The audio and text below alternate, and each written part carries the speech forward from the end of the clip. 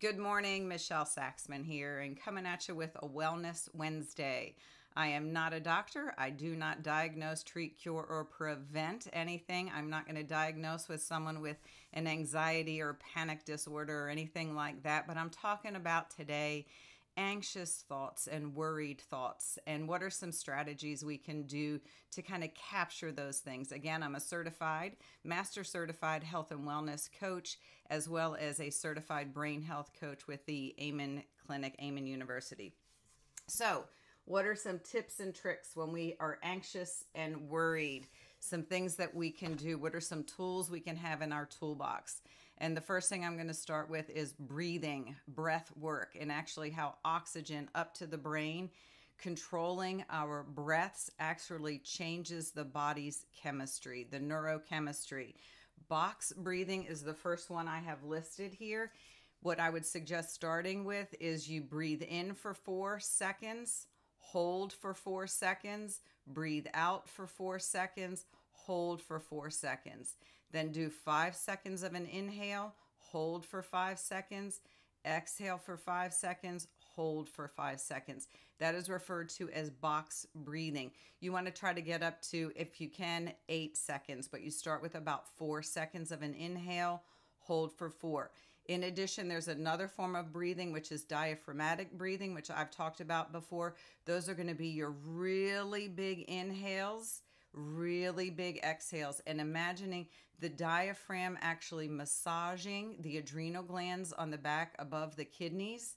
So really doing some deep diaphragmatic breathing. I say it's kind of like butterfly wings. I like to envision filling up from the bottom, and then you want to fill your lungs all the way up to the top. So that is diaphragmatic breathing. Something that has been working definitely for me is binaural beats. And what you will need is some sort of headset pods in both ears. I just listen to binaural beats on YouTube.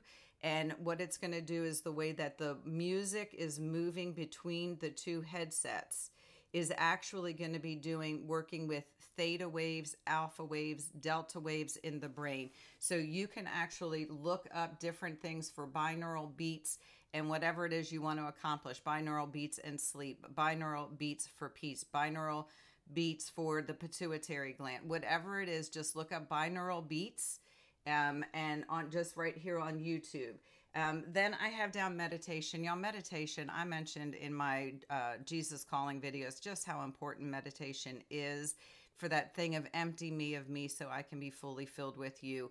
My recommendation is start with 3 to 5 minutes of a meditation. And my encouragement in the realm of meditation is this is not about our ability to turn off the ego cultural faucet completely. Meditation is really, I refer to it as training our return to muscle, because it's natural for our mind to wander, but it's when we can return to that state of peace, that empty me of me. I like guided meditations because my mind is going to naturally wander, and so I like someone to kind of bring me back.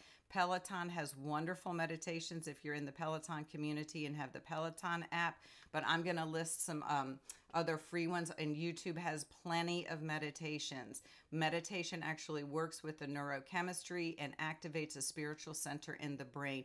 There are many different forms of meditation, but I would encourage you to begin exploring meditation.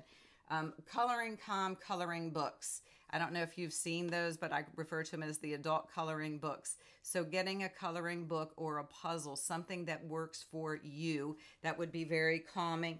And then there are other techniques that you can spend some time right here on YouTube. Havening, if you've heard of tapping, EFT, EMDR, things like that, havening is a little bit more of an up and coming, not as many years of research, but great impact. So the havening technique, I am not trained in havening.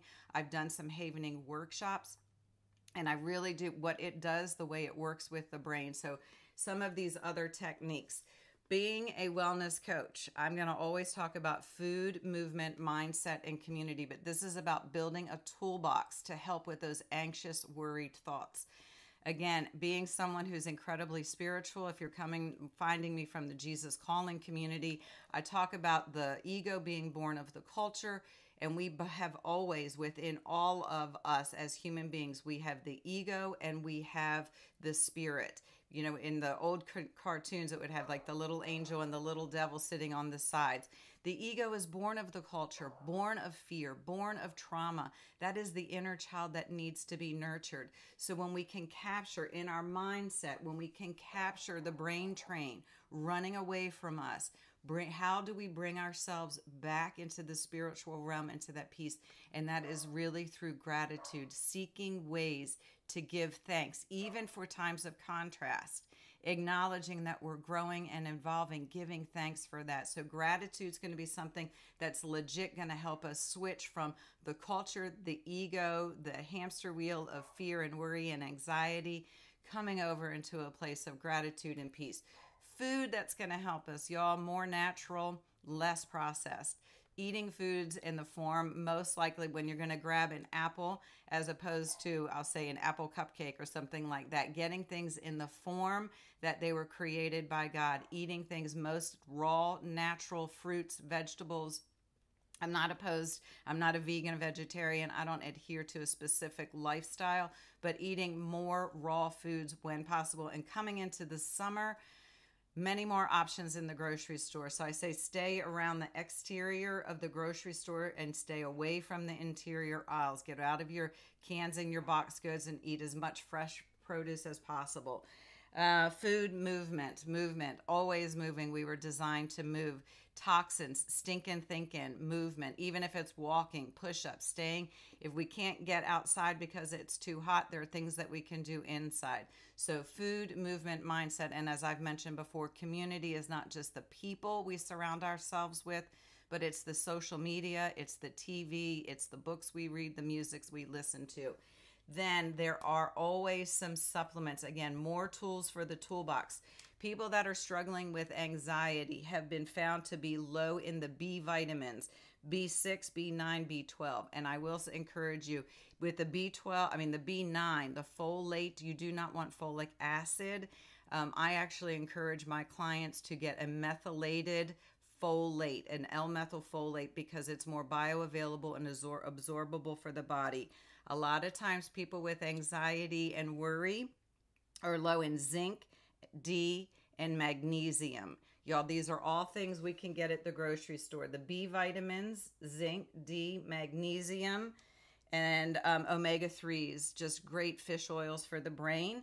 Then there are the other like amino acids that are great for the brain. I'm trying to think of the other terminology that they use for them, the neurotropics.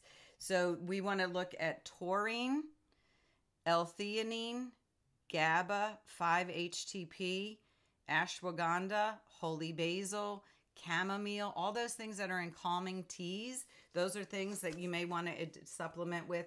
And then I also mentioned oils. I do love essential oils. So any of our large tree grounding oils, frankincense, pine, lavender is always a good one. So just adding some tools in the toolbox as anxiety might be on the rise out there with so much uncertainty in our culture and tragedy all around us. So those are my takeaways for today. A little bit of a long video, and I actually probably should break this down into 2 or 3. Let me know if this was helpful, if you want me to go over a little bit more, or possibly even break this down into 2 or 3 videos. Y'all have a super blessed day. Enjoy this beautiful Wellness Wednesday. Stay connected to the vine, and I will talk to you soon. Bye-bye.